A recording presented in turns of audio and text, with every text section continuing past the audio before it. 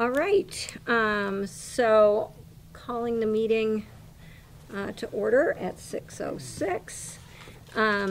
Today, the purpose of our meeting, we're doing board orientation.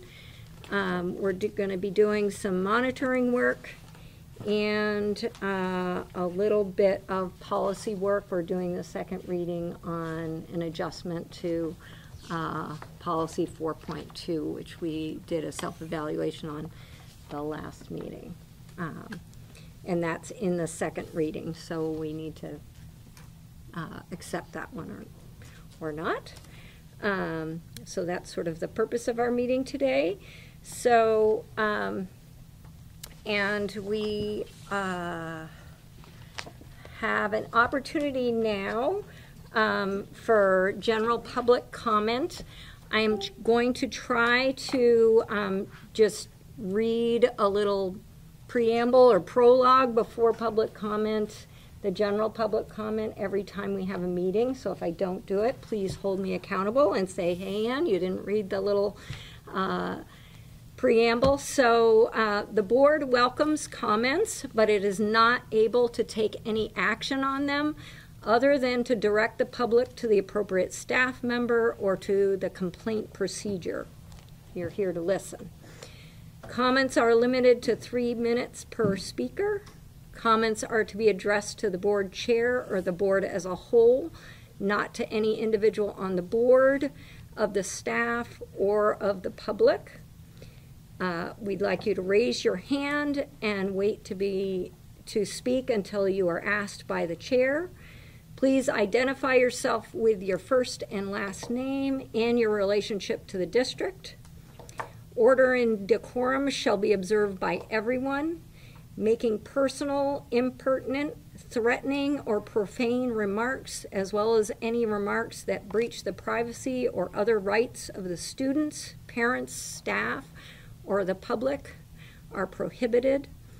The board chair will maintain the order and decorum of the meeting.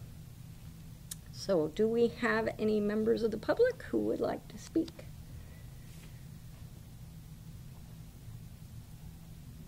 Appears no one online, so we will move forward. Yes. And I'm not sure, I'm not on the agenda that I can see. I did ask for some time to go through. This would be an appropriate time to amend our agenda if we need to do that. So I just needed to present the findings of our comprehensive local needs assessment for RTCC for board approval. Okay, so can I have a motion from the board to add tell me again. Comprehensive local needs assessment. The comprehensive local needs assessment. There you go. Report from Felicia Allard, the director of the tech center. So moved. So moved. Do we have a second from Chelsea? All those in favor? Aye. Aye. Aye. All righty. So we'll just look at the agenda. Why don't we? This is really it's something that probably goes under the consent agenda, but we can move it up to now just so that you can do it and we can move on. That would be amazing. Thank you. So we'll put it under, so it's the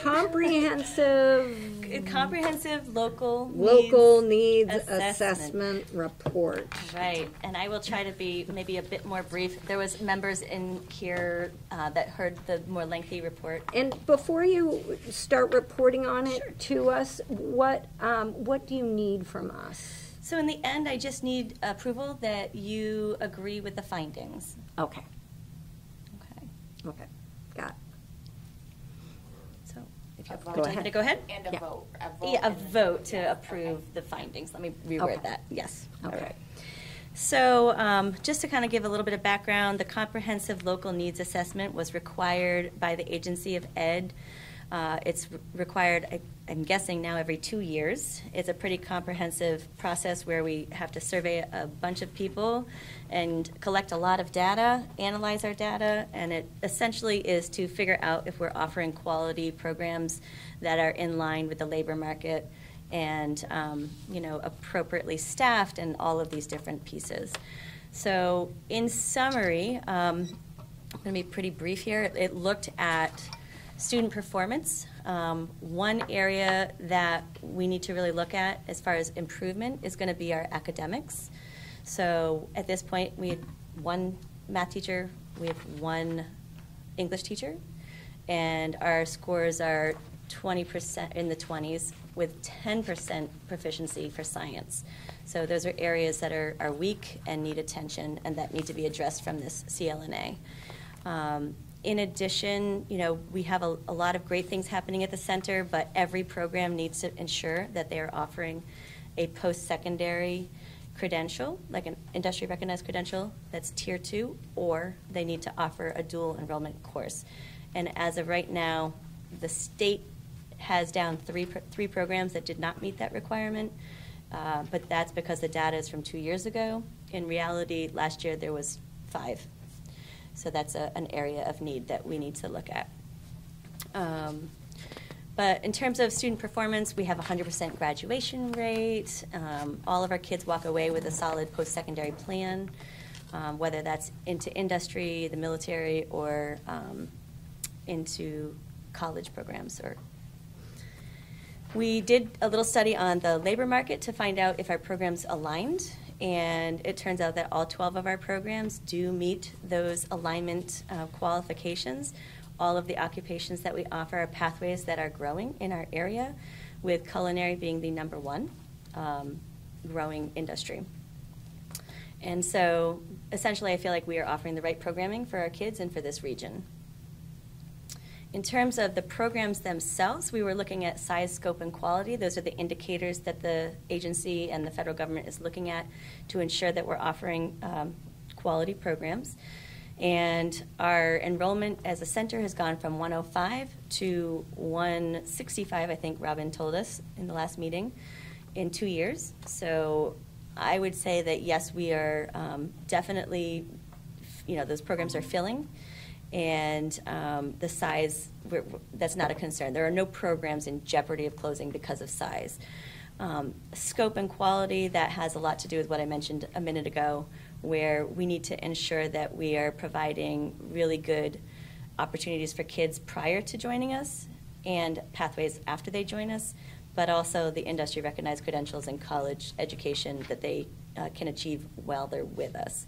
So those are a couple of things that we do need to work on as well. And COVID has limited our ability to participate in CTSOs, which stands for Career Student Technical Organizations. I think I have that correct, or I'm not sure. I always get it messed up. But essentially, they are clubs that the kids can join. They compete in events that relate to their subject area, but they also learn leadership skills.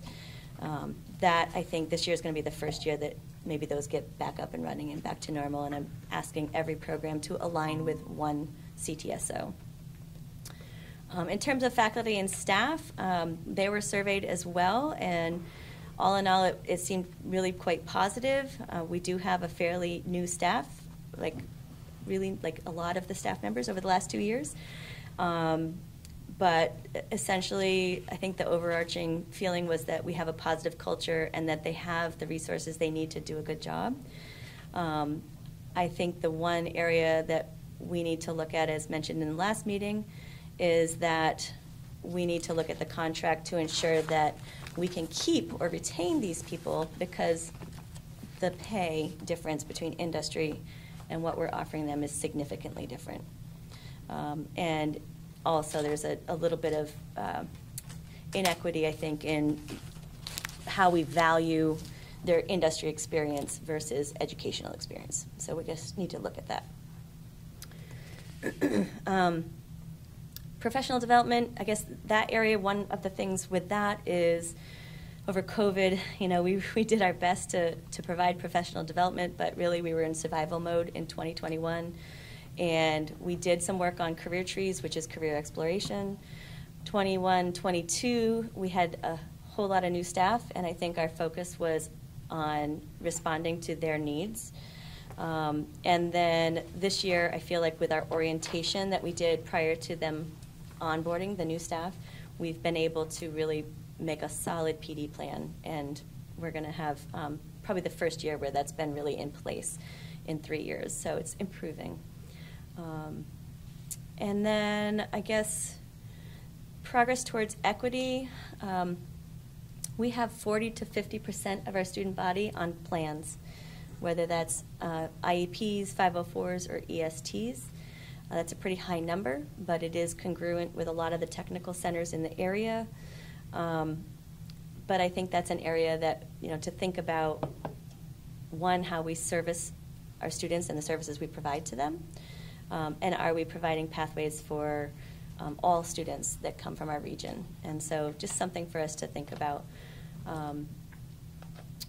We do have pretty good non-traditional rates in programs as far as females in predominantly male programs. That's been kind of a strength of ours. I think with the staff turnover, that's been changing a little bit, and we kind of have to re-energize and get back into that. We also need to look at how we introduce non-traditional programs to boys, so dental, health careers, and education. So that's an area we need to look at. In terms of career exploration, this goes along with that whole providing a pathway from prior to they join us to afterwards. We have done a few things that I think have helped that. We created the pre-tech exploratory program, so kids that come in as freshmen and sophomores really have an idea of what they want to do when they leave that program.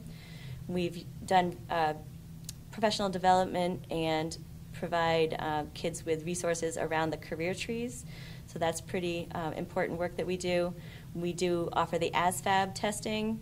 We do youth science, which is also an aptitude and interest testing.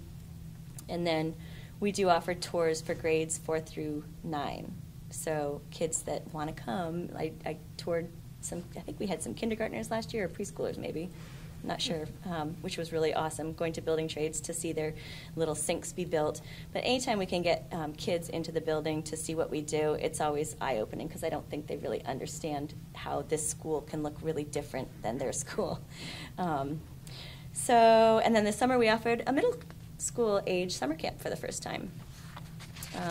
But all in all, I think we've met a lot of the quality standards. I feel good about our comprehensive local needs assessment. I know the areas we need to work on, which is really around academics, and just making sure that every program offers IRCs and dual enrollment. So how about questions for me? So I actually have a question for you, Lane. So the tech center is pulling kids in from districts outside of our own district. Mm-hmm. So as we as a board look at the tech center, how do we, so we're looking, because our students from Randolph could be doing really well academically, but maybe those sending town schools could be pulling, I have no idea. So how do we aggregate the data? But how do we kind of pull that apart?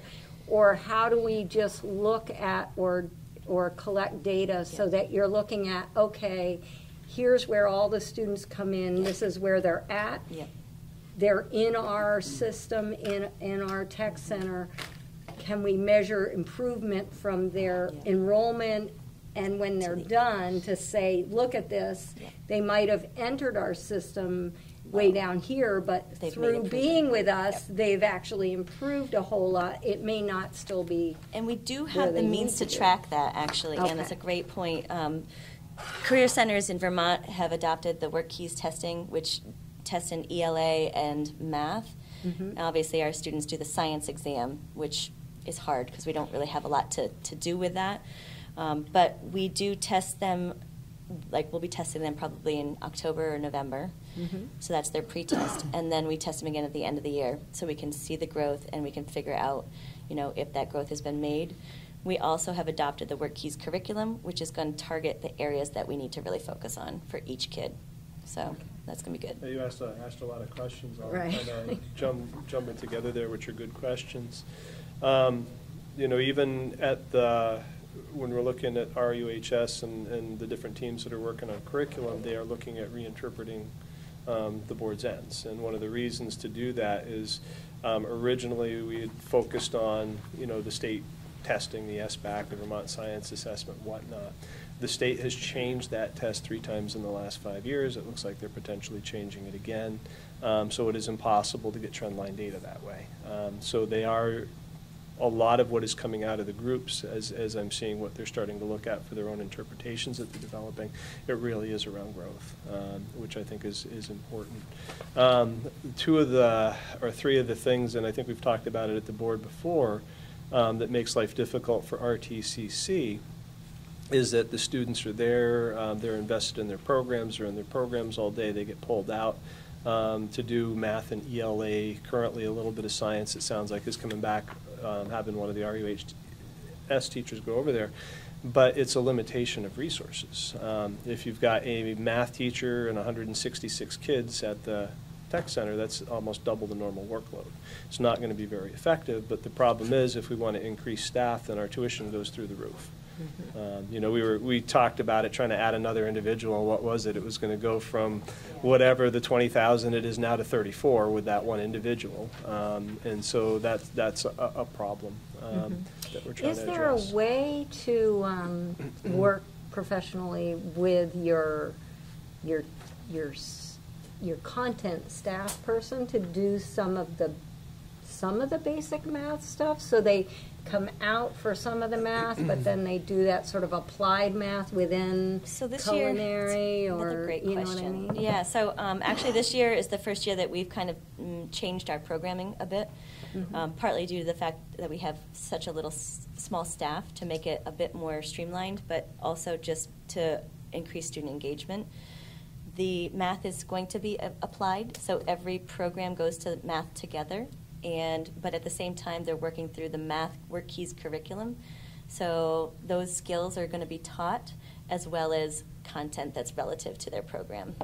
Does that make sense? Yeah. One of the concerns in thinking about it, and it may not be without looking at more detail, is it's a really good idea. The embedding is what we're talking about, embedding those skills in the already existing programs. But the problem is with a lot of like the state standardized tests is they use a very specific vocabulary related to mathematics. And I don't know how well that is going to translate over to an embedded, even though it's the same concepts, if they're talking about it in different terms and different vocabularies, the students may not be able to interpret what the test is asking when they get there, even though they have the skills. Well, and I think a piece to understand, too, is that embedded credits currently as they are credits that are embedded in the program by the teacher of the program. So you're talking about someone who's not necessarily a content specialist in English or math. Yeah. And so, yes, those things are, things are done in the program, but they're not necessarily nuts and bolts strategic like they will get in a math or an English class. Does that make sense? Right, yeah. right. And then the last reminder that, we've still been working on, the high school's actually been trying to push the standards down so that the students get 3 years of science standards before they get to 10th grade. But when the state did all its moving around at the testing, they put the Vermont Science Assessment in 11th grade. Right. And if our students are going over to the tech center as 10th graders, they're losing out on, as 11th graders, they're losing out on a year of science without it there. So 30%. Am I allowed to ask questions or not? I don't see why not, but that might be something the board should look at. Well, I think Before since an there's action is just taken. one. What? Right, before an action is taken, yes. Right, but, because 'Cause you we're will going do to a have an vote. action. Yep. Right. So we can take Excellent. a question. Yes, you may ask a question. That's right, thank you. So just for everybody's background, I have somebody that's done a lot across the board and all I'm kinds going of. to, can you just Tell us your Martha name Hafner. and your relationship to the board. Are you a community member from one of the? I'm Martha Hafner. I live in Randolph Center. My son graduated here. That's I plenty. continue to work within the schools throughout the area to some, in minor degrees at this point, but I have worked at RTCC, so I do have some inside acquaintance with it. I've also did an extensive study in a program called The Big Picture, which perhaps a few of you are acquainted with. But I really liked that approach where they're working to try and integrate students into some kind of a potential job for their future. And so I asked with that perspective, is the program, do you have any way of tracking your students once they graduate to have any sense of how successfully you are integrating them into jobs down the road? Great question. Yeah, we do have a 3-year follow-up. The state requires us to follow up with kids down the road and see where they are, I think in 6 months and I think 3 years. So we can see, okay, did they continue with that 4-year degree that they said they were going to do? Or did they get into industry? So we do track that data. Okay. And are you seeing a good success rate with what it is, or Yeah. has COVID made it so Yeah, impossible to see what's happening? Or It's good. Okay. Numbers are good. Thank you. Thank you. Okay, any other questions from board members? Oh, and do we have a couple of people on? Well, they just logged in a little while ago. Katja is coming back again. I'm not sure who the phone number is, but that may be Gary. Gary Clark. So any other, That may be my phone number, actually. Ends in 44? Yeah, that's me. Okay. It's Katja. And I may drop off as we're driving, so if I do, I'll try to jump back on again. okay. I'm also here. This is Ted Kelman, and my number also ends in 44. Oh, I think so it it's is Ted. Ted. Okay. Perfect. Thank you, Ted. Yeah, I was trying to get on the link. Yeah, I had to go home. I got a sick kid, but the link seems to be broken, so I'm just joining by phone just to listen in. Okay.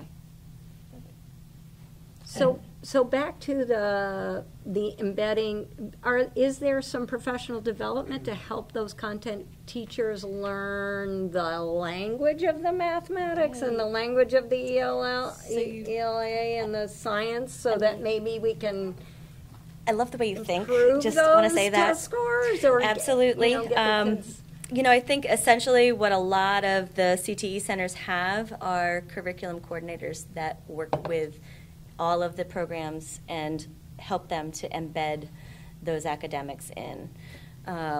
We're a small school, and I think some of the things like that other schools in Vermont have, like an outreach coordinator or a curriculum coordinator, those are things that just haven't been afforded to us yet. But as we grow, But as your numbers catch up As and we- you start to gain the benefit over the Absolutely. course of that silly 6th semester. absolutely, it's Um, on my radar yeah. for sure. Yeah.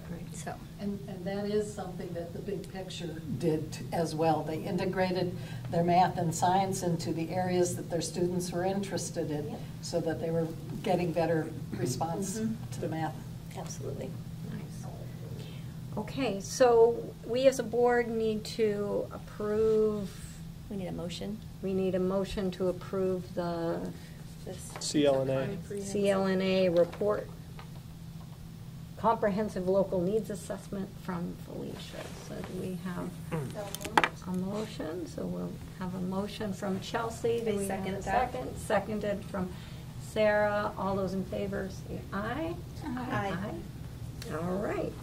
So it is Thank you for letting approved. me come into your agenda. I Yes, appreciate you're it. welcome. You're welcome. Actually, now I remember, you did put a thing in just the very last second. Good. Okay, Thank so you. we're good to go.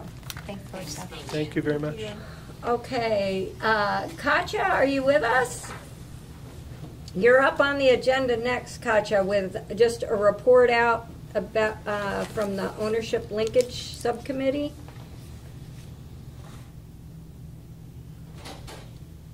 Are you there? I wonder if she's driving. Yeah. Okay. Well,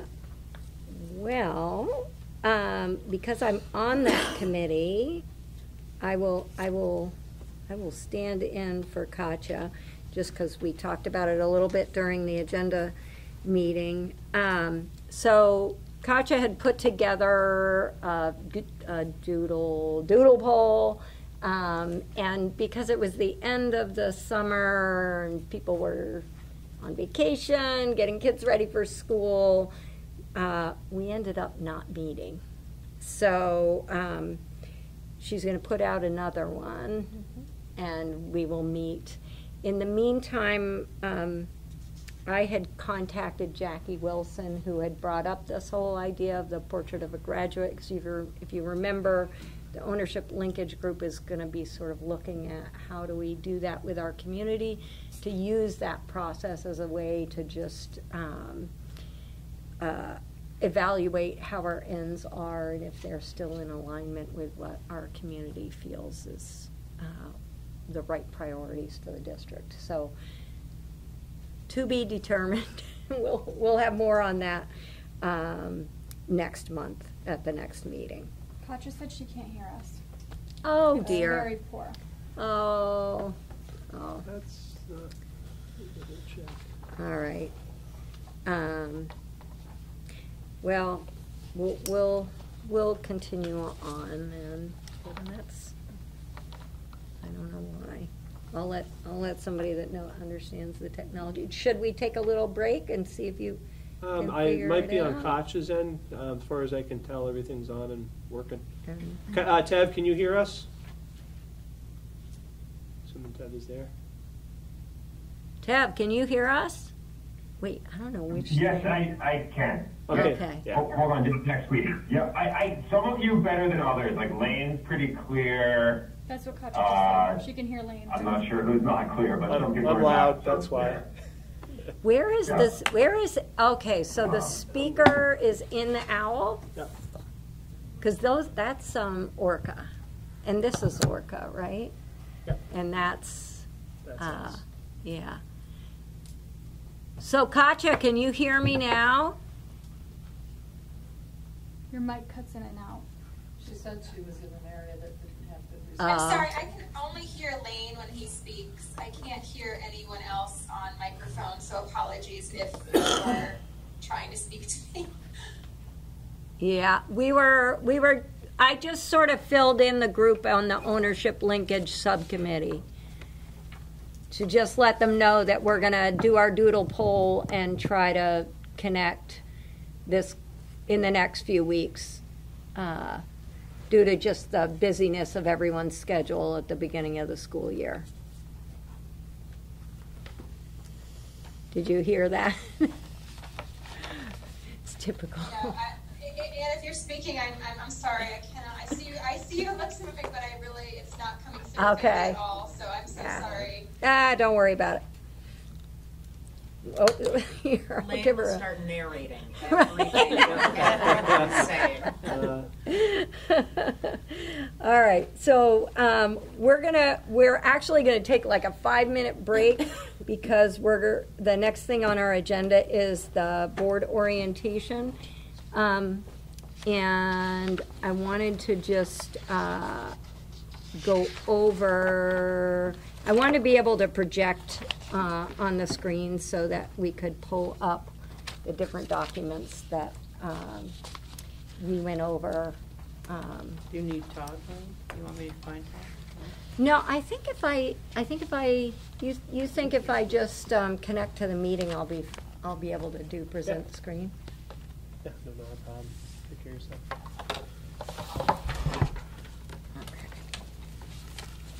So we're doing it actually see. Well, we can just touch on everything and then. Okay, and those documents we emailed out to you all. So hopefully you had a chance to read through them. If you go to view, you might be able to make it 200%. Oh, there we go, full screen. Does that do it? Does that make, no, it didn't do Well, anything. you're using Google. I can't help you with Microsoft, there's a little slider in the bottom right corner. You can make it bigger. Uh-oh, now I've lost. Oh, well. I think I can function. So I don't know, maybe I don't even need to be sharing my screen. Although no one has it with them. So I'm going to turn it over to Chelsea. She's going to sort of go over some of the key things that we put together. And all of these documents will be printed and put into a binder this size, so it's not going to be humongous, but it will have sort of this general information, and in addition to that, but we didn't send it out to you, will be all of our governance policies. So not the required policies, district policies, but all of the board governance policies, so that everybody will have those as well as this general information. So take it away. So Ann and I met twice, and we talked about the different things that should be in the orientation for new board members. And so what we came up with is the first section of it will be you open your notebook and there's this, and it basically just says what the time commitment is, who makes up the board, and then it launches in 3 through 12, I think, are taken directly from the VSBA, sort of what is a school board, so that you can just read through it, and it has great information, you know, ends, executive limitations, board staff linkage, the governance process. So it basically just summarizes, you know, what the expectation is and what we do. So that's the first thing. And then the next thing, there'll be, so the schedule will be in there, the board members will be in there. Yeah. I don't have them on this document. And then the next, and everyone will get a copy of this, but we just thought this would be helpful information, and we're just kind of summarizing it tonight for you all so that you can say, maybe this should also be added, or maybe this should be deleted. Basically, the negotiation expectation, who does what for that, is in there. The rules of procedure, Ann and I spent a while going through. So everybody will get this. There were a few people that we didn't have cell numbers for. I don't know if it was because you didn't want to share your cell numbers, but if you are one of those people that doesn't have a cell number on there, I'm looking at Rachel. Oh, my address is wrong. And your address is wrong. Yep. So if you can let Linda know that information, she can go in and I have these, so you guys could correct them if you want to. Oh, sure. These I've had since April.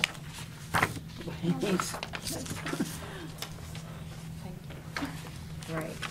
And this document also just has committee assignments.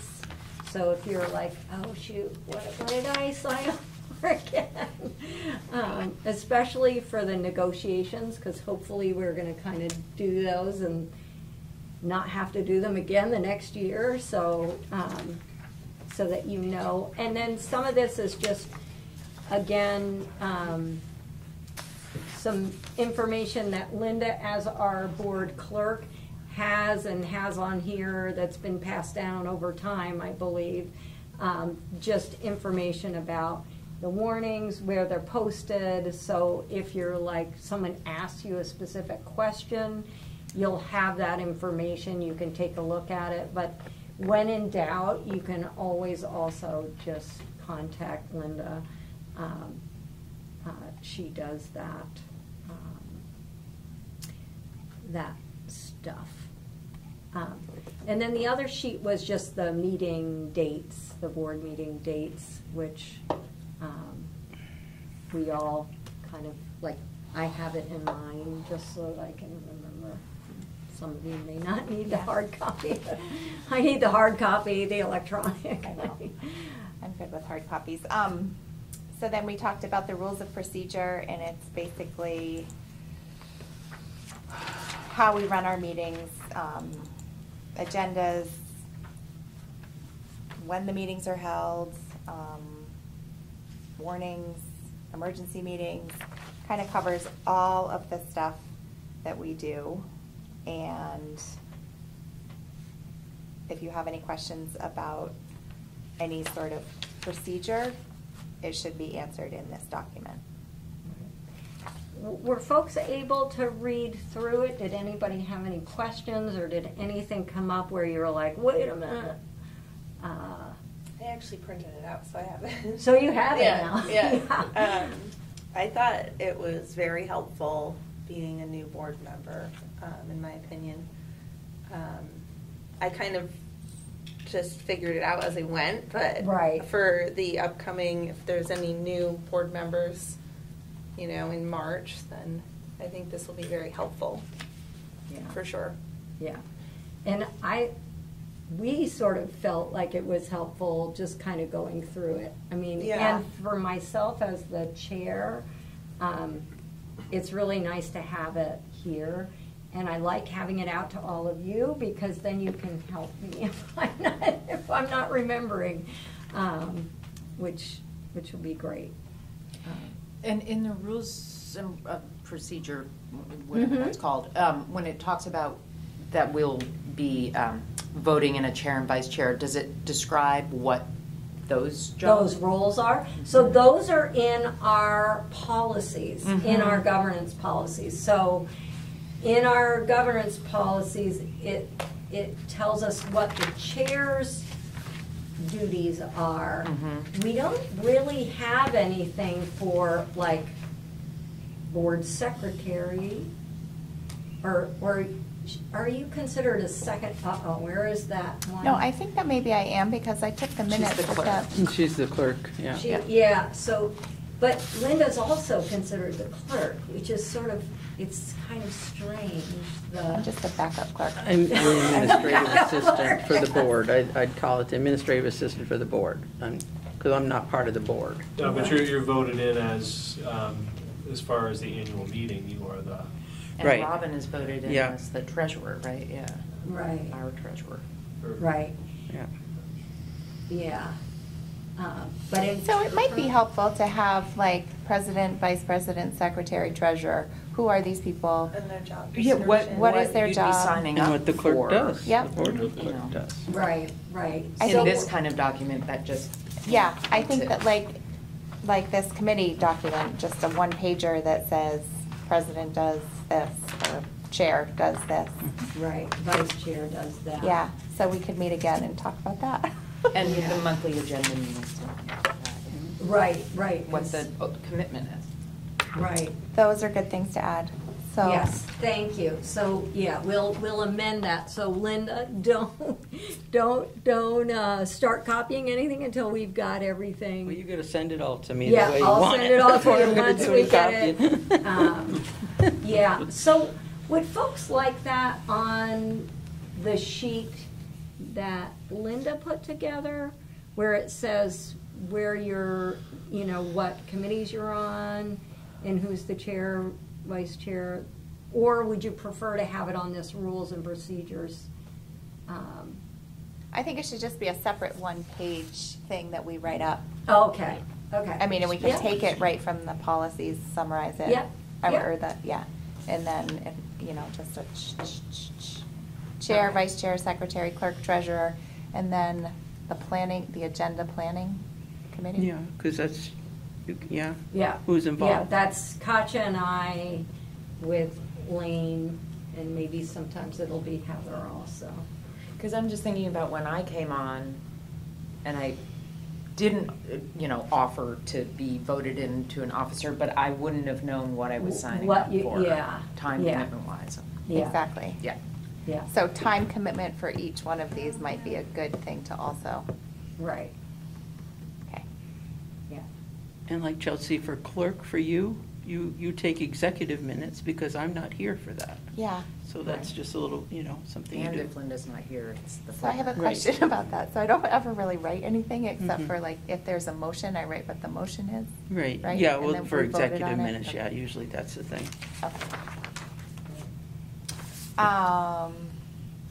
Yeah, so those are the rules and procedures, and then, I don't know, Ann, do you want to talk about the other And stuff? then the other thing that we are including in this is,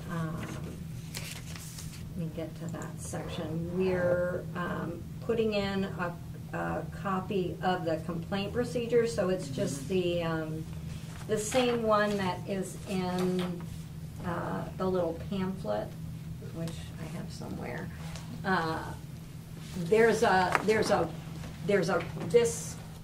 This is in pamphlet form, but there's also a PDF, so that's what I sent out to all of you, was just a PDF again of this procedure, just so that everyone is aware of it.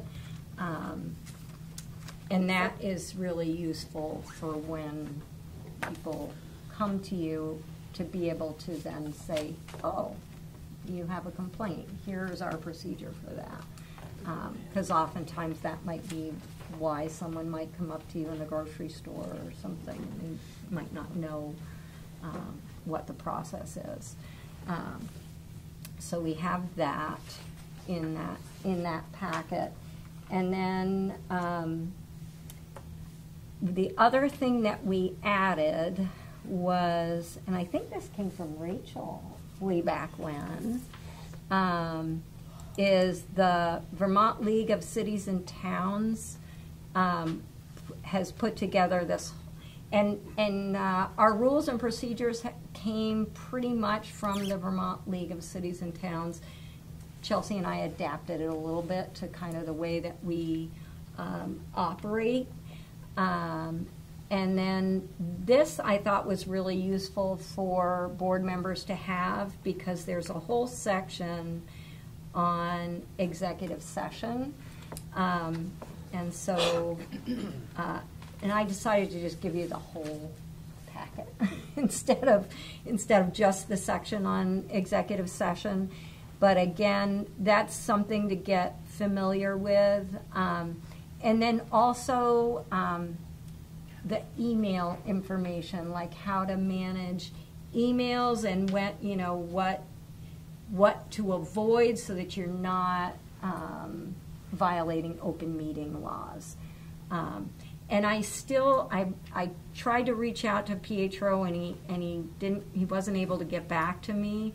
There are a couple of questions that I have on sort of like how to handle emails and what we can, if it's just like I sent you all those packets, it's or all that information, here are our rules and procedures to read over. That's just disseminating information. That's not breaking any open meeting laws. But I just want to make sure that everything that we're doing is not forbidden according to this. But so page 5 goes over. Oh, I might have missed it. No, I think it's further down. The executive session information. So if you haven't read through that, I would strongly recommend that you do that. It's there's open meeting laws. Did I already go by it? I might have gone by it. Sorry. It's hard to. Do you want my hard? You got a hard. What is executive session? It was right. Work sessions, exceptions to open meeting law. Executive sessions, yeah, I think it's down here a little bit further. What about executive? What about executive sessions? Yes, so this, it basically goes through when and for what reason you can go into executive session. For us, it's mostly talking about negotiations, talking about personnel, when we do our quasi-judicial function, we're gonna be in executive session. But it's just useful to just kind of have that. That way you kind of know what and why. And when we make the motion to go into it, they recommend that you cite the reason, the law and reason why. A lot of times I'll ask Lane, what is the right real estate one? transaction. Right, Real estate transaction. To do that, yes. I found myself when I was looking through the PDF of the complaint procedure Mm-hmm. and reflecting on the experiences we've had in quasi-judicial hearings this last year, the statement that we make a decision, I found pretty unsatisfying because Okay. it doesn't say what kind of decision we make. This isn't on you, Ann. This is, Right. It doesn't say what kind of decision we make, and we have been making decisions based like it's a pretty specific decision we're making. We're not just kind of rehashing what's gone on, right? Like we're not making our own new judgment of the situation. We are judging the decisions that have already been made, and that's not clear there, which could lead people to be really disappointed in the process. I think. Yes. Yeah, because you look at was the process, the proper process followed, and Right. and was the conclusions reasonable based upon? Right. Yeah. Those are kind of the two things you're looking at. So maybe, are you suggesting that maybe we take a Maybe look we at the take a look at wording the wording of our complaint procedures. to make sure that is clear to people? Right. Okay. And to us. 'cause And we to kept us. having to remind Right. ourselves. Right. Yeah, no, you're Like, not going what in are and we doing an here? investigation, and yeah. You're Right, just right. looking at the data. Was it reasonable? Was the proper process Was it followed? arbitrary? Was it capricious? Right. Yeah. So I don't know if that falls into the orientation. No, it doesn't. committee No, it doesn't. But that's responsibilities. in But the that might be orientation packet, so something, yeah, so we maybe should. that's something to bring up outside of maybe- like before the next meeting. To Yeah, put on the and maybe I can agenda or get, something. maybe I could get Pietro to take a look at that. He was Or- on vacation, a significant one, so he's back. I've had an email or Okay. two from him the last couple of days. Okay. So. It's not on the agenda. so- It's not on the agenda. So why don't I put that on the agenda for next time, and maybe we can take a look, and we'll just, I'll have that for something to take a look at, as a board. So maybe people can,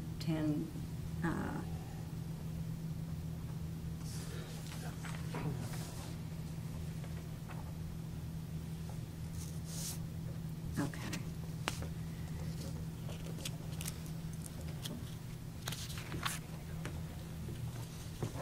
Okay.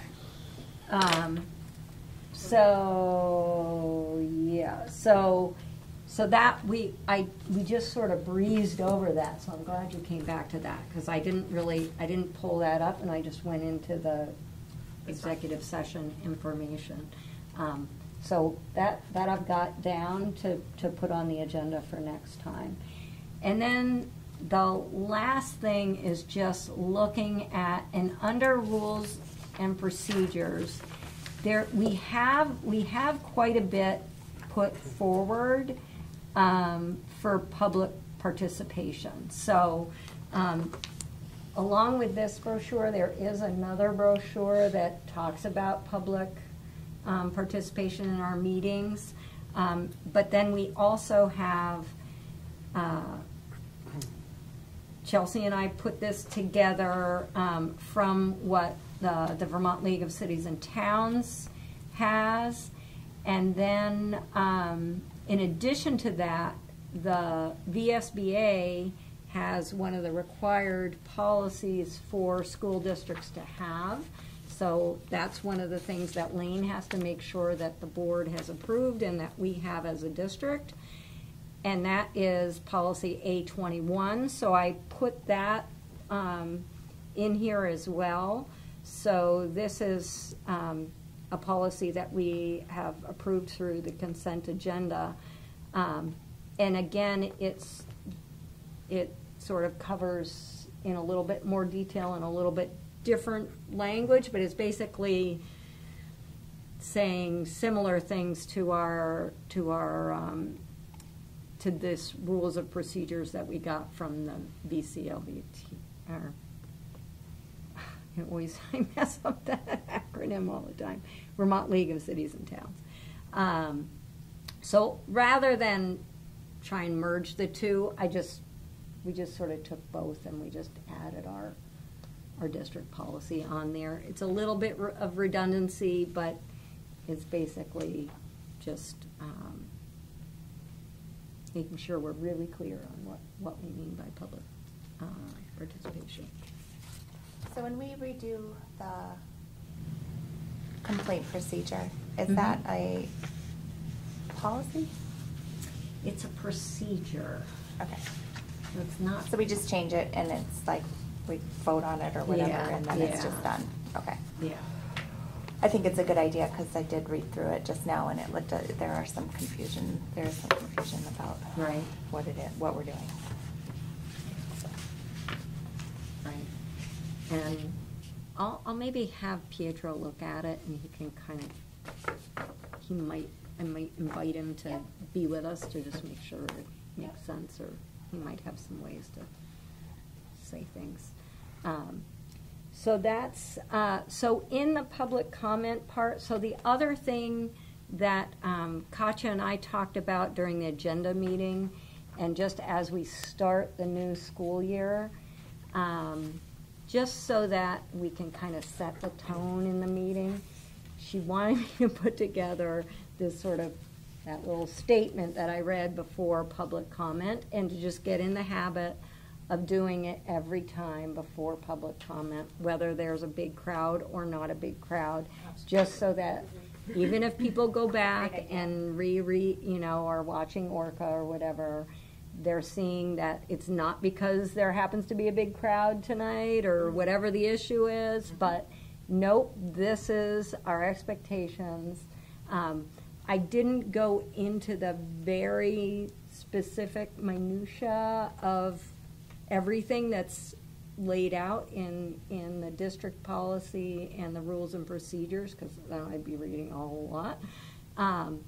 So if any of you kind of, if I can send this out, well, will that be breaking open meeting laws if I send it out and just individually, if you have some little edits that you think might sound better, or if you're like, no, sounds great. Or if you, right now, if thinking back to sort of, because I was trying to keep it kind of short, but also make sure I kind of was setting a tone. If you have any feedback, I'm not wedded to it, so. I think it hit everything that Yeah, they, that sounded you great. know, Yeah, I thought you it have to sounded be great. recognized, you state who you are, and be nice. Yeah. And then I just need to make sure I'm like, say your name, because I'm always like eager to hear people, so then I like forget my own protocols, so anyway. I think try it out and see how it feels, and as you go along, you might want to revise it, but I think that's your prerogative, as the person who's saying it. Okay, all right. So if anybody has feedback, I'm open to it. All righty. So let's see, and then the last thing that we sort of talked about, and again, Chelsea and I were just we were rolling along, kind of just doing the best we could, coming up with things. Let me see. I think I put this, where did I put it? Oh, I think I put it in this one. I added a little section. Oh shoot, that's not it. Dang it. Sorry, I am not really great with Google. Do you want my hard copy? No, because this is something I didn't send out to you all. Let me just see if I can find it real quick. Oh. Because I thought it was right here in my,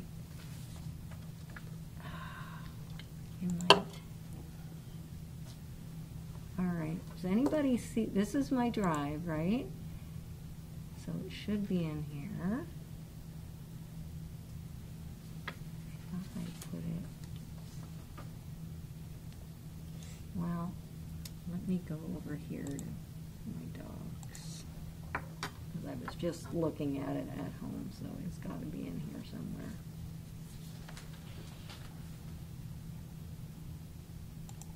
I think this might be it.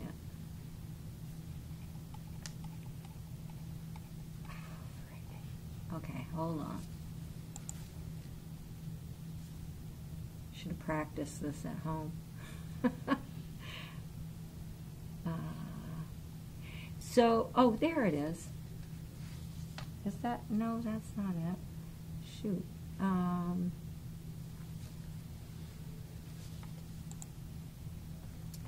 on. Did I put it in on the bottom of this? I get confused with this silly Google Docs, but it's not supposed to delete anything, right? Did I? Oh, yes, I did. I added it already. That's the problem. I got ahead of myself. Email communications to the board. This I haven't vetted with Pietro, and I wanted to just make sure that we can do this. And maybe Lane, maybe you, I don't know if you're familiar enough with kind of whether or not what we can do. So email communications to board members from the general public. Most of the time, and I was just sort of making this up based on kind of the kinds of things that get emailed to me or to the board as a whole over the last, couple of years, tends to be kind of public commenty kinds of things.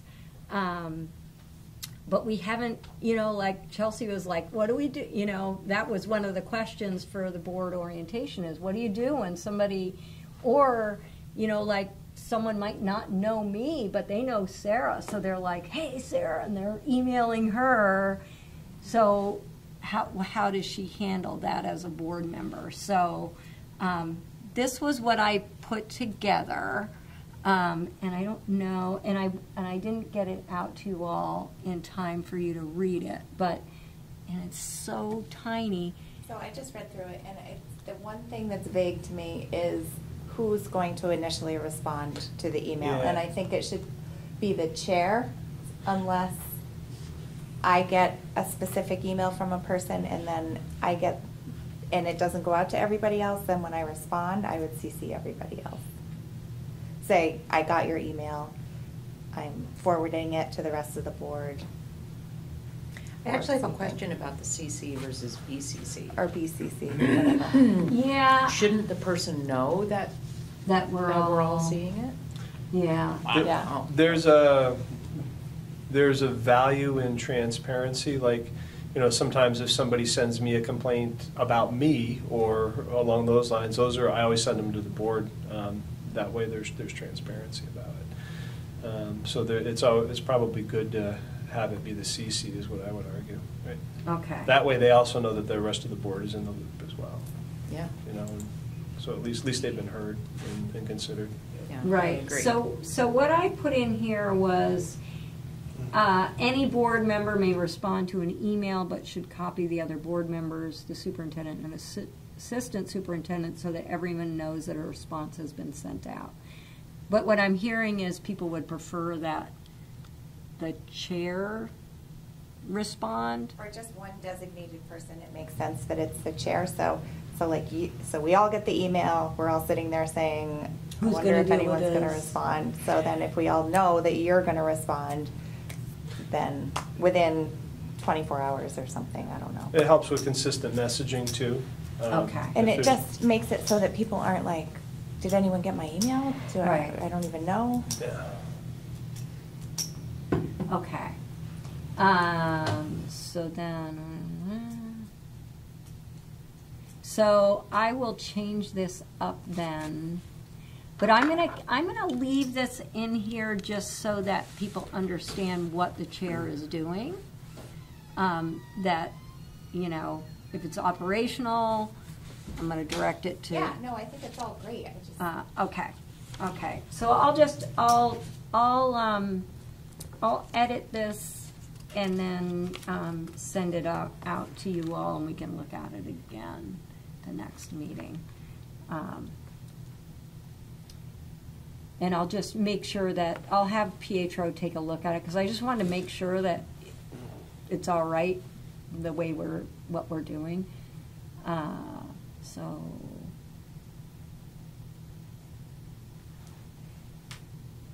All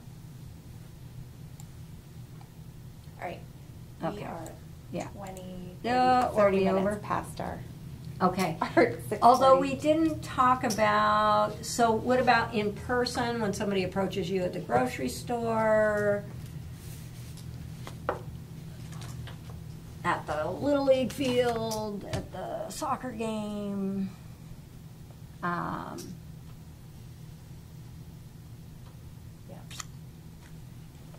So again, what I'm having board members do is just know how to respond to that, and then where to direct people.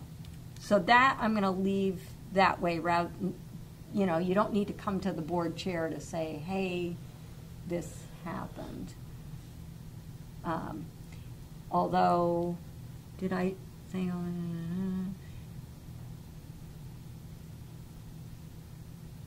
I think that's good. It just, Right, because I do say, and let them know that you will share the comment with the entire board at the next meeting. So remember, when we start public comment, sometimes there's some time, so that's where we can acknowledge if there's been some emails that have come through, or if someone's got a comment that they want to make sure the board is aware of, to just make sure that all board members are hearing it. And again, that's just to kind of make sure that we're hearing what the public is saying, and if there's this consistent message of something's going on, it's information for us, either related to our work, or it's just information to the administration too, to kind of be aware of that's out there. All right, we good? Okay, super. So I will just redo this, vet it with Pietro, and we'll look at it again the next meeting. And then Andy, you and I want to talk about coming up with descriptions for a one-pager. Yeah. For all of the, okay. So we'll do that. So Linda, you don't know nothing yet. Nothing. With the nothing notebooks. Right. It probably now won't be until November, because we've got to make sure this we're going to add on to the rules and procedures section. Okay. So. Yeah. But you can print it off if you want some of it. Sorry, I gotta just make a note to myself so that I remember what I'm gonna be doing. Okay.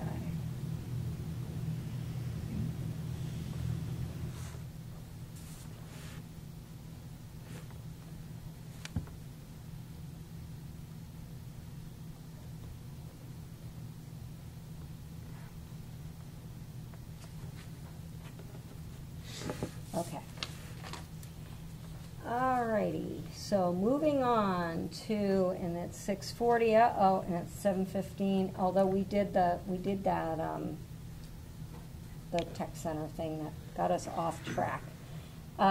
So next up, we have our monitoring that we need to do. So that was policy 2.0, 2.8, and 2.9. This is our second reading. So this is when we approve the monitoring reports. And I actually had something that I wanted to just, not for next time, and that is, we're doing global constraints, which is kind of the overarching policy, which basically he's in compliance if he's in compliance with 2.1 through 2.9, but we're we're monitoring 2.0, the global constraints one, the big policy now before we've gone through all of the individual policies that sort of support being overall in compliance with 2.0. So I'm just wondering if for the future, maybe not this time, but for our schedule of monitoring, that we put 2.0 at the very end of all of our EL policies. Do you understand what I'm saying, Yeah. Lane? Doesn't that make sense to you? Because how do you know if you're you're overall in compliance? If you're in compliance with all of those underlying, all those EL policies, you're pretty much in compliance. Yeah. You know what I mean? No, it kind of makes sense. It would just change it on your annual On our annual agenda. Yep. So that was just one thing that kind of came to mind, because I was like, I'm just trying to think if it matters that the 2.0 is looking back at the previous year and the previous year's reports. Remember, it's not a forward-looking. right. So those reports may have already been covered, but I have to think about it a little bit. Right. Oh, Right? yeah. Because ELs always look back. Ends always look back. Right. Yeah, let me think about that too. Yeah. Didn't mean to throw a wrench in the works. No. Now that you're saying that. Although you didn't provide that for evidence. You didn't put in your evidence that you were in compliance with all of the ELs. Yeah, it probably was related to how I interpreted it.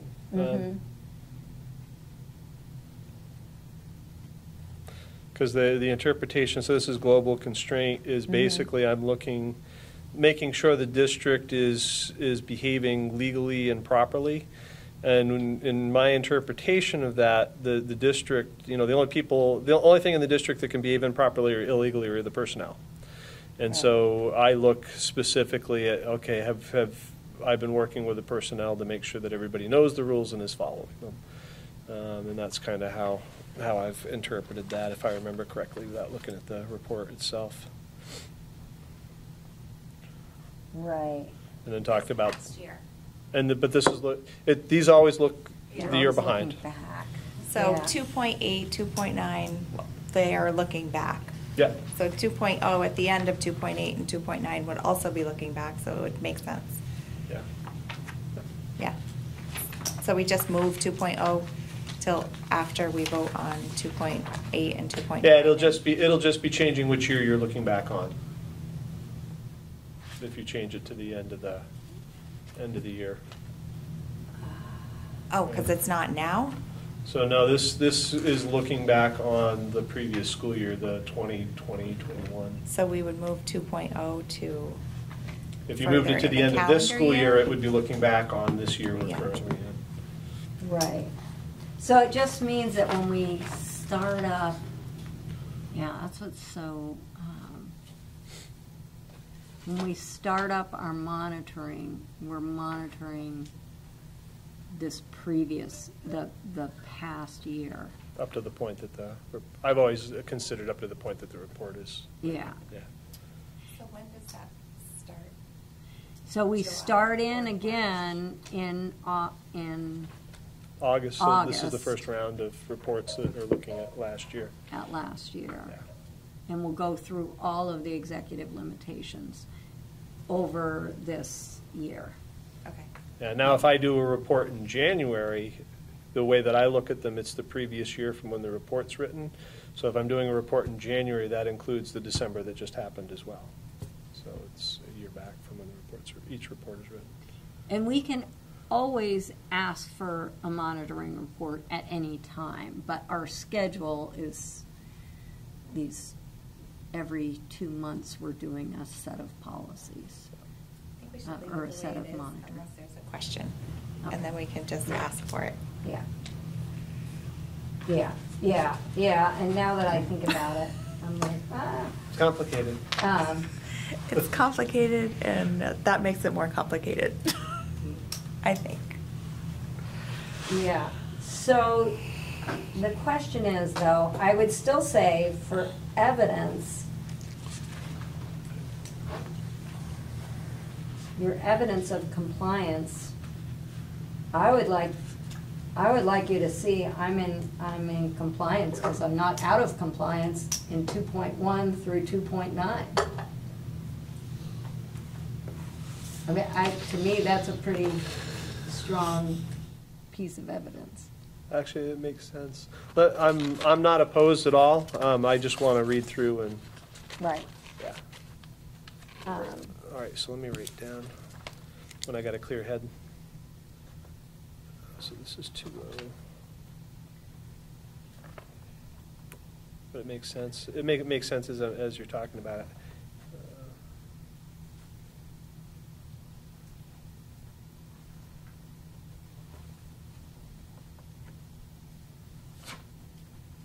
There we go. All right, I got my note.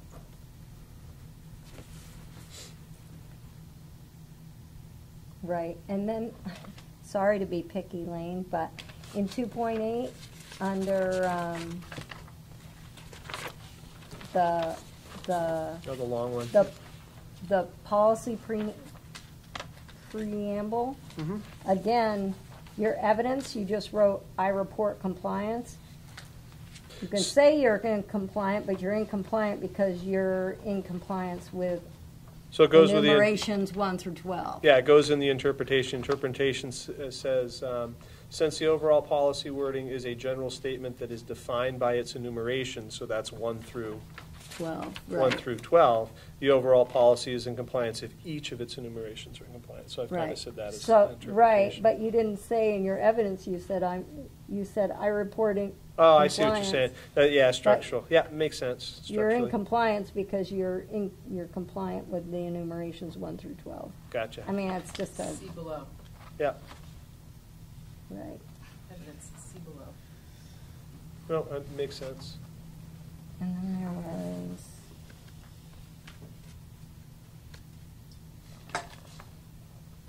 There's just one I had a question about, but that I'm going to talk to you separately about, because it's not a big deal.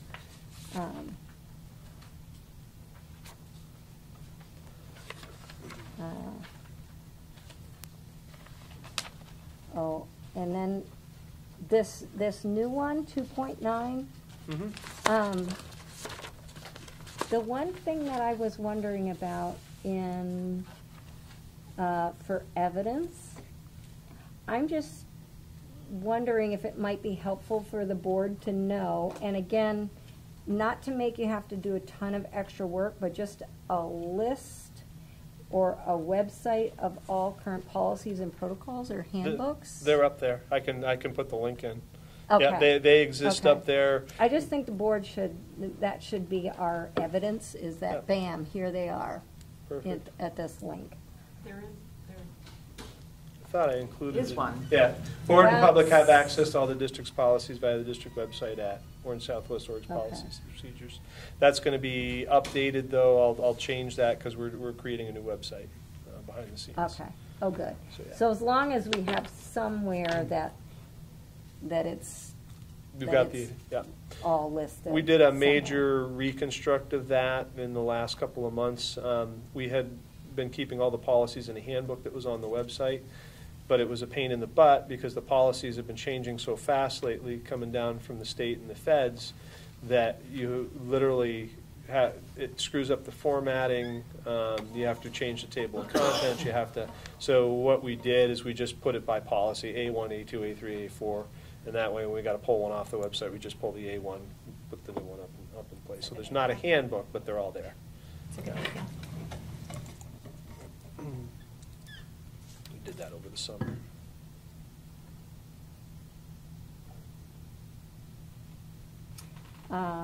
And then there was one other thing that I saw, just because this is a new one for Yeah. us. That was my best interpretation on the first shot, so Yeah, it may no, change a little. It's mostly in the evidence that I'm just looking for a little bit more detail.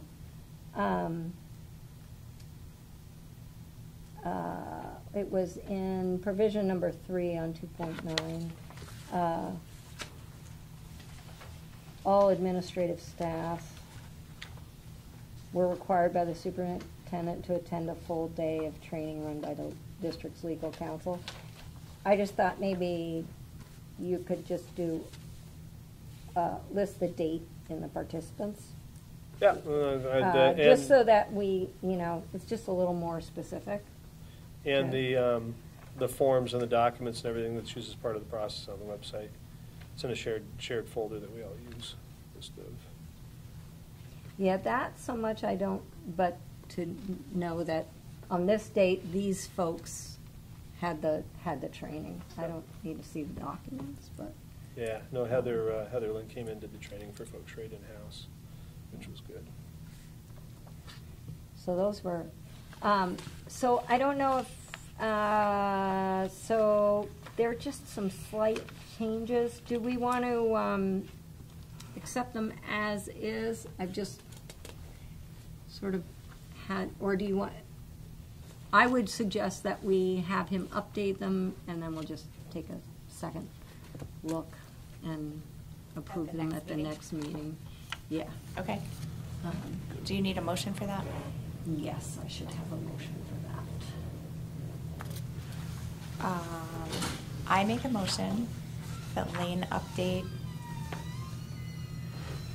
monitoring reports, right? Is that what we're talking about? It's just, there was 2.8 and 2.9. 2.9.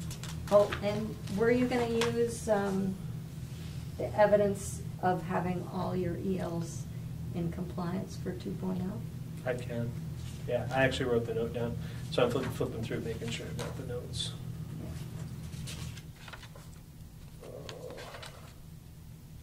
Yeah. So do we have a second? A second. Seconded by Megan. All those in favor say aye. Aye. Aye. Okay. All right. And then. And I'm voting no on that one. Oh, you're voting no. Okay. I was just going to say, can you, for each vote, ask if there are any objections? Oh, sure. Just, we usually are unanimous, but in Okay. case we're not. All right. So did you get that, Linda? Mm-hmm. Okay. Next up, we have the facilities monitoring report, which is used for evidence for the EL 2.6 asset protection. Yeah. I can give a quick brief You wanna give a overview. brief overview? So, especially for folks that are a little newer to this, any purchases, any work that's done above $10,000 usually shows up on here. It used to be before we raised it, because what we've been finding is that most of the work they do, it's either $100 or it's $100,000. There's not a heck of a lot that's in the middle, and they've had so much work to do. I don't want to add any more to their plate. But what you'll see, the important things is, we've got the estimates, you've got the final cost, the project was complete, is the inspection initials. This is the asset protection piece. So after they've reported to me that the work is complete or the item's been purchased and it's here, we literally go out and do a visual inspection and so that we're reasonably sure that, yeah, the work is done. Yeah, they said they bought the Ford F-250. It is here. Took a year and a half with all the supply chain issues they had, but yes, it is here. And so what will happen is the ones that I'm checking off on, or Robin or Heather are checking off on our initials on, those will come off the report next time and won't be there because they're complete and out of the way. The priority level is on the far left, the school that it's associated with. A couple of notes to put on here. One of the things that they did not include, probably because it wasn't coming from facilities funding, but they did a lot of the work on it, and that was the installation of 118 clear touch boards in and around the district over the last month. Wow. That are up. So we've pretty much replaced all our presentation boards and smart boards and whatnot in the district at this point in time. The OSSD office building, we were hoping to have that work done right off the bat in the fall. We were only able to get one company to come in and provide a estimate of what work they're going to do. We need to have 3 before we can move forward on it. So we're in the process of requesting a waiver from the state for the other two. You know, if you legitimately went out and you've posted it, you know, or a request for, and people have not replied, then you have to apply to the state to say, yeah, we'll waive the other two for you. So I want to see that work get up and going. A lot of it's for ventilation there. It's the one building in the district that doesn't have good ventilation on the inside. The traffic piece, that is currently, we're kind of working a little bit on that right now. That'll be a part of the discussion at the open forum tonight, and a lot of it centers on this side road here, whether it should be in operation or not. The biggest concern is one of safety. We typically have 3 accidents there a year, including kids getting hit. Last year, the kid getting hit on the bicycle. You know, luckily not seriously injured, but it is a major issue. The biggest concern that we have at this point in time, and we want to do it kind of temporarily, I think up front we're going to just put barriers up before we do any major work. I want to see what happens at that 4-way intersection up there that really needs the town or whoever, the state needs to come in and change that, because that tight turn is deadly for big vehicles. They literally have to drive into town, go into one of the parking lots of the business there, turn around, and then come back to make that turn. So I'm interested to see what the impact may be on that. The other possibility that came up with some of the public discussions on it is we put a half a dozen 40-foot high speed bumps on there, and that may slow people down and make them cautious coming around the corners and whatnot. But we'll find out, and we'll get some more feedback from folks. Most of the feedback I've got, most were in support. 1 or 2 were, it's going to, I get it, but it's going to be an inconvenience, was kind of the attitude. The last piece that's being investigated right now, so we don't have a lot of information on it, we've had trouble finding a person to actually do this work. We actually tried to start it about 1.5 years ago. But for those of you that don't know, there was a significant, I think it was a grant that came in long before my time that built a wood burner that actually supplies all the heat to the RTCC RUHS complex. It burns wood chips. It's one of the buildings that's out behind by the athletic fields. The problem with it is that the area where it actually burns the wood, it's lined with fire bricks, and those fire bricks have to be properly maintained and replaced periodically. For whatever reason, our last maintenance person, I don't know if he got tired of actually replacing the bricks or whatnot, but decided to mix his own kind of cement, asbestos slurry or whatever the heck it is, and poured it in there. And so we need somebody to come in and take a look if it's possible to get that out and get that repaired. And a lot of that is, we're trying to do it 1.5 years ago for the potential, if we get a surge in oil prices, right? Which it was kind of looking pretty bad at the beginning of the year. It's gotten a little bit better at this point in time, but you never know what's going to happen over the course of the next couple of months with the war going on. So we're going to fast track that as much as we can. If we can find somebody who is capable and certified of doing that work and thinks they can do it, you'll probably be getting a request from reserve funds. I did have them load up. There are a couple of truckloads of wood chips sitting there waiting. And hopefully that'll help a little bit, again, if the oil prices are high this fall. So those are the big ones, unless there's questions on any of the parts and pieces here. So that wood chip burner has not been used in the last 10 years? It has not been used in my time. I don't know how long before I started they stopped using it. But again, when the transition happened, when I got a new, I got the co-facilities managers, we started to investigate it, and that's what we discovered was the reason they stopped using it. So we're trying to get it repaired. But it's been difficult. It was a specialized company crew that came in to put that in. So you got to have somebody who's got the right stuff to be able to do that work and take a look at it. So that's kind of what we're trying to find. But it's, I don't know, were you here when they put it in? You know how long ago it was? I've been here when they were using it, Yeah. but I don't remember how long. Yeah, my guess is it had to be a multi-million-dollar grant when they put it in. I mean, that's Probably Robin would remember. Yeah, but long before my time. And as far as I know, I think Wes Gibbs was actually one of the folks that was in charge of actually keeping it running, putting the wood in and whatnot and taking the ashes out. I know he was the bus director when I started and had been in that position for 5 years at least. 5 or 6 years, so it was at least 6 years before I started that they stopped using it. So you're getting someone to come in and see if it actually works, what it needs to work? Repair that piece if it's possible and see if we can get it up and running. Yeah, it's a good backup. Again, you know, $6 a gallon for heating oil, which is what it was looking like for a little while, was pretty scary, especially when you plan your budgets a year in advance. Yeah, for sure. That came out of the blue. They're down to $3.84 right now. I think we're getting ready to sign into a contract for it, so it has improved significantly. Other questions, facilities? No questions, we'll continue on.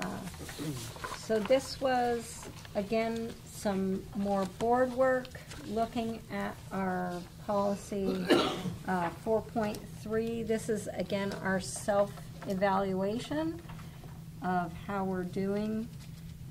This one has to do with our annual agenda. And I apologize, you didn't all have it ahead of time and printed out, because I didn't get it to Linda in time to have it in the packet for August's meeting. So a few of you don't have printers to be able to print out the evaluation forms. So if you remember, this was something that Jackie recommended that we do as a board, to just evaluate how we're doing as a board, following our own policies and doing what we, what it says we should do. Was everyone able to take a look at that and do the self-evaluation? And last time we sort of looked through, it's kind of hard to figure out how to, because everyone is sort of evaluating and then coming up with examples.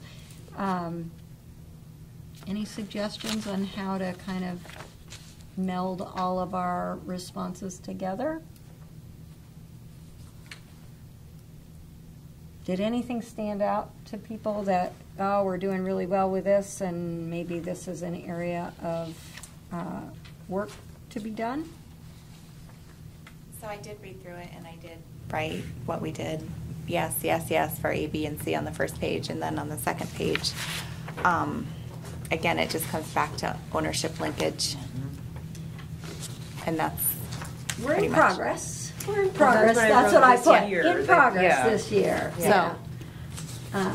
I mean, looking back on the past, I don't think we've done that well, but I think we have a plan going forward, so that's all we can ask Yeah. for. Yeah. That was how my assessment went. Mm-hmm.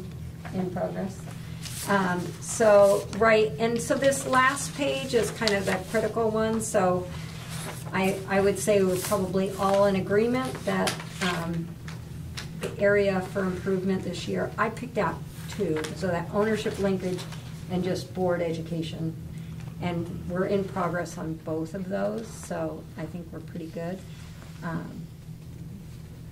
And what actions will we commit to taking in the next year to improve our application of this policy?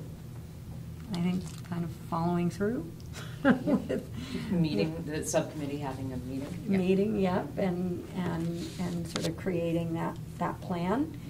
And the education's going to kind of follow from the plan, I think, the ownership linkage plan, because I think we're going to need to kind of educate ourselves to be able to pull it off. So I'm thinking by June or July, we can kind of look back and say, how'd we do? So, great. All right. So in your packet, there should be a self-eval for 4.7, which is, I think it's the, what is that? Yeah, so if you don't have a printer, you've got a hard copy of it, and you can use that. Did you put it at the end, Linda? It's right after 4.3 in this, in the Okay. second packet. Oh, in the second packet, okay, all right. Oh. So then, the last time when we were doing our, the monitoring of our policies, we found in 4.2 that we wanted to change up the wording slightly on that one to just be a little bit more specific. And that is on the first page of the second packet of information. So it was just number 3, be familiar with all required, and we just changed it to, it was all required policies in effect, and we changed it to OSSD board governance policies in effect. So this is the second review of this. Do we have a motion to accept this change in wording? So moved. So moved. Do we have a second? Seconded. Any discussion? All those in favor? Aye. Any opposed? Okay, so that is our new wording. So Linda will fix that in our policies that are on the webpage and that will be in our packet. Okay, and then the next thing is we have, and it's going to actually combine the advocacy and, so if you look under the agenda, the VSBA regional meeting was September 8th. I attended that one. They were talking a lot about governance, which was great because I was like, oh, good. We're kind of looking at, and one of the things they were talking about was just, meeting protocols and just being clear with understanding your governance structure and using your governance policies to look at outcomes and hold and accountability. So I felt pretty good as I was sitting there hearing from other boards what's going on in our region. And then the other thing that's happening is the VSBA is doing a conference. All of you are probably getting the information about the conference, and I read about it, and now I'm like blanking on what the big Lake Maury. At Lake Maury, right? And they're doing, what was the key? The keynote is on. I actually haven't read it since I signed up for it. Yeah. 2-3 I months just ago. got a reminder I can send it Yeah, out to you guys. Yeah. I just looked at it today. I can't Yeah, remember and I either. can't remember either, but it looks really good. I know that. So if you would like to go as a board member, let Linda know. It's part of it's part of the board education, so I will be going. I haven't told you that, Linda, yet. Surprise. You can stay overnight if it's easier for you, or you can go back and forth. Heather and I will be there, and so it does meet a state law requirement that superintendents and chairs are supposed to spend 8 hours in a training together. Yeah. So it's usually a good. Yeah, That's kind of why they that's set a it good up the way thing they to do. Yeah. Yeah. So.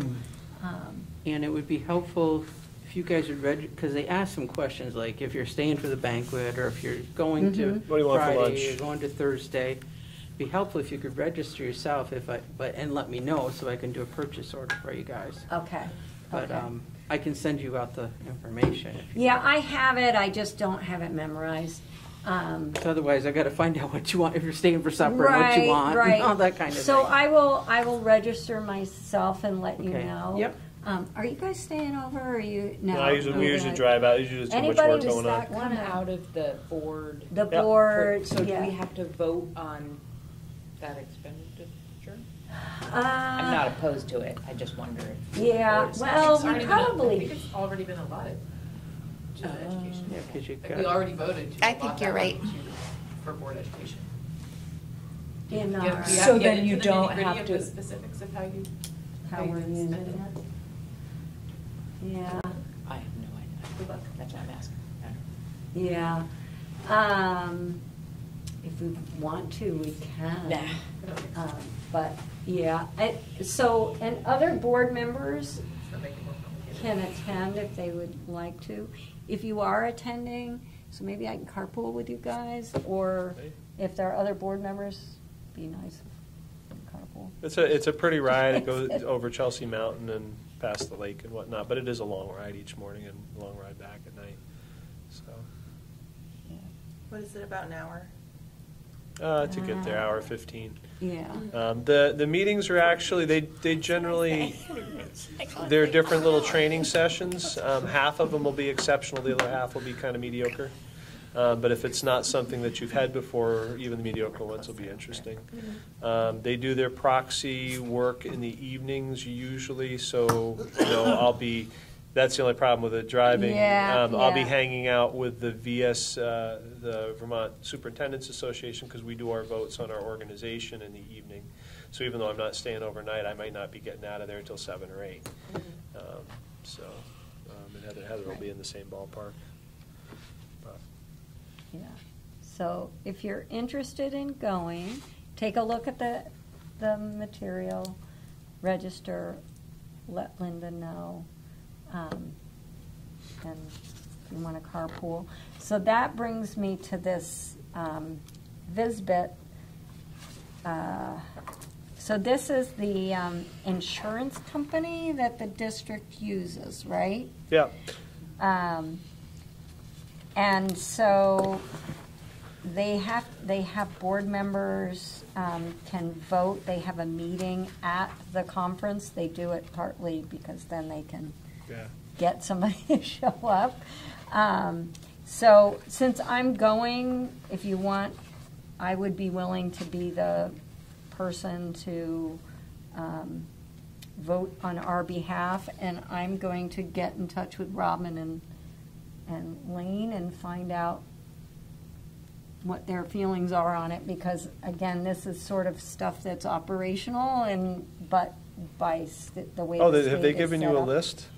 I haven't even seen the list of what they're going to be looking at. Yeah, I'm not a voting member, so that's probably why. Yeah, so I figured I would just meet with you and Robin and just find out sort of what your thoughts are, since you deal with this stuff, but I have to be there as the voting member. Top of each sheet, I think there's different parts. Like there's one unemployment compensation. I don't know much about them either. Robin would, but there's like 3 different things you got to sign up on.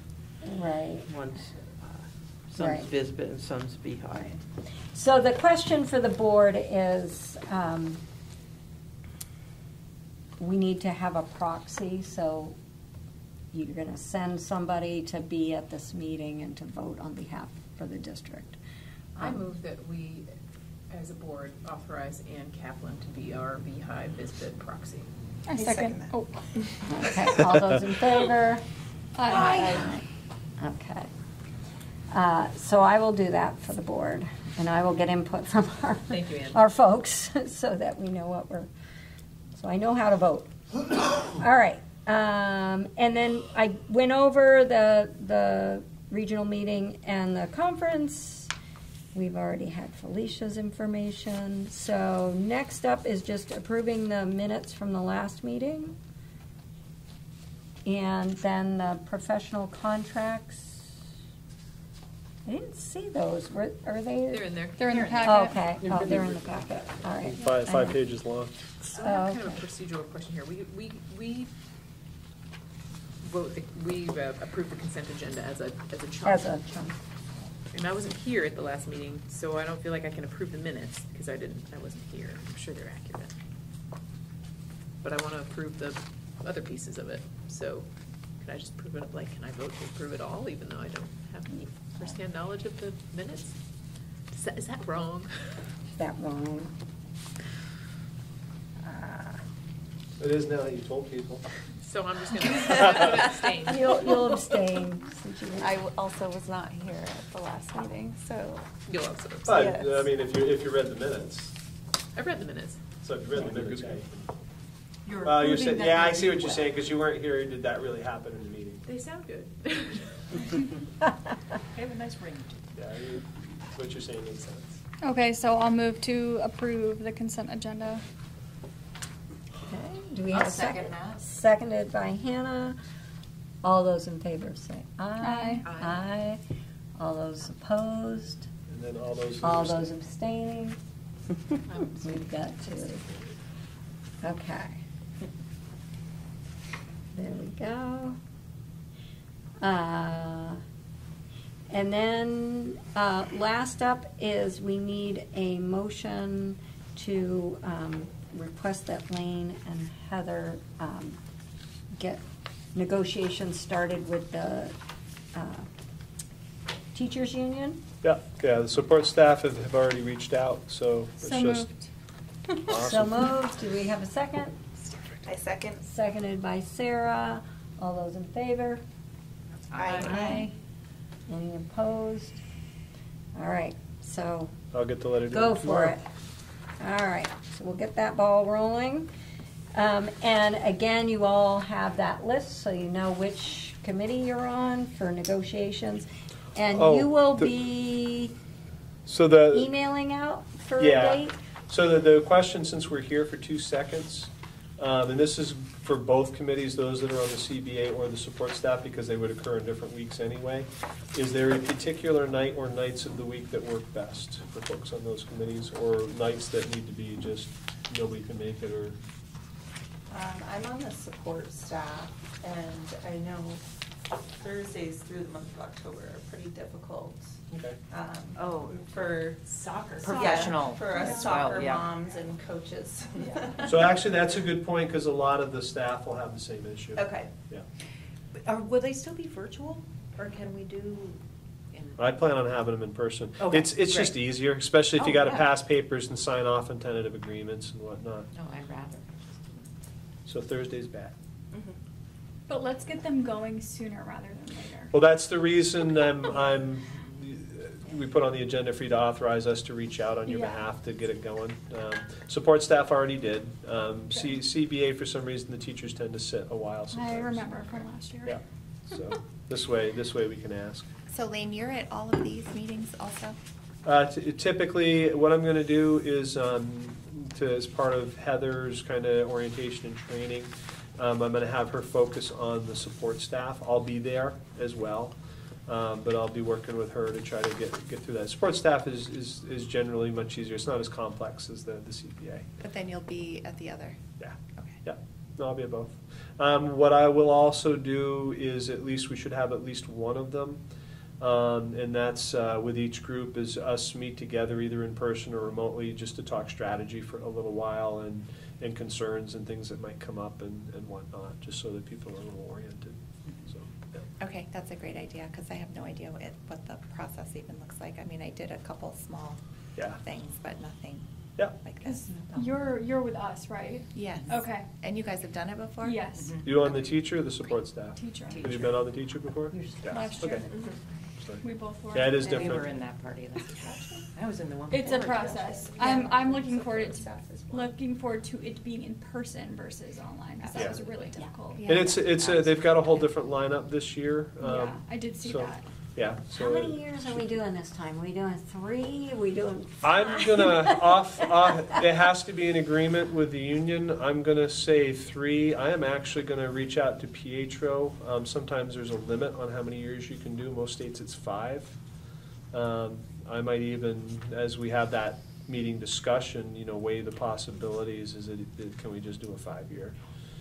If the state allows it, sometimes they don't. Yeah. But Yeah. Just seems like we've just been doing It's- negotiations. Yeah. Well, we had a lot of NYUs. Right. in addition to Yeah. the negotiations, Yeah, so that is it's true. it's been a time. Yeah. And it's a lot of work. It takes You a guys- lot of work, yeah. All right, any questions on any of the reports? The only one we should say something about is the financials. Financials are good. Typically, you would expect them to spend, like I said, about 8.3% of their overall total each month. So they should have spent about 16% at this point in time, 16.6. They've only spent about 9%, so they're in good shape. If you take a look at the individual lines, like there's a technology line and a maintenance/facilities line, you would expect them, if everything were linear, to also spend, about 8%, a little bit more per month. The two to be cautious of, though, are technology and facilities, because they do a lot of their work in the summer. So they do a lot of spending up front during the summertime, because that's when the contractors are available and they get the big items done. So they might be below that, and that's perfectly normal. There was a quirk on there. It looks like one of her formulas are off. It is stating that there's like 680% of the money left over, which makes no sense. So I think she's just got to adjust the formula in that cell, and I'll talk with Robin when I see her about that. So, but it looks good. Any questions? So recap for next meeting. We're going to take a look at that complaint procedure, so if you want to take a look at that between now and the next meeting. I'm going to go over with Pietro, just make sure how we're going to manage emails and in-person contacts from the public. And then Chelsea and I are going to meet to go over and just sort of outline the different roles and time commitments for the different officer duties on the board for more information in that orientation packet. And then once everything is kind of approved by the board, we'll have Linda print it all out and everybody will get a binder. Awesome. The only quirky thing, and I hate doing it to folks, is we had an event today that we should probably talk about in executive session. Okay. Oh, darn. So, just because it might result in a quasi-judicial. Oh, dear. Let's just put that back right now. Okay. No, I'll keep it short, but Okay, just with the discussion. So we are gonna. I think you have to move to add it to Yes, the agenda we- first, because it's not on there. And then, Okay. and then you can move into. So I need a motion to add an executive session. I move we add an executive session to discuss an incident. I'll second. Okay, any discussion? All those in favor? Aye. Okay, and then I need a motion to move into executive session, and we'll send Orca on your way, because we probably won't be making any motion coming out of it, so you could. Yeah, there won't be a motion. Okay. And hopefully you get your homework done tonight, right? Yeah. Because now it's recorded, so. And you agreed to it, so. Wait, you just made that. Hannah's moving that we move into executive session.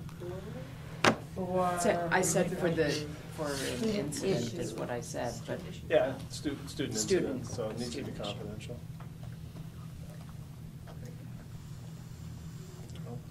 Have you moved, or you're in executive? Oh, Do we need to so have we you have a actually do it? second, Oh, I need a second. I'll second. and all those in favor? Aye. Aye. Aye, all right, So it's a late Go night. ahead. Sorry.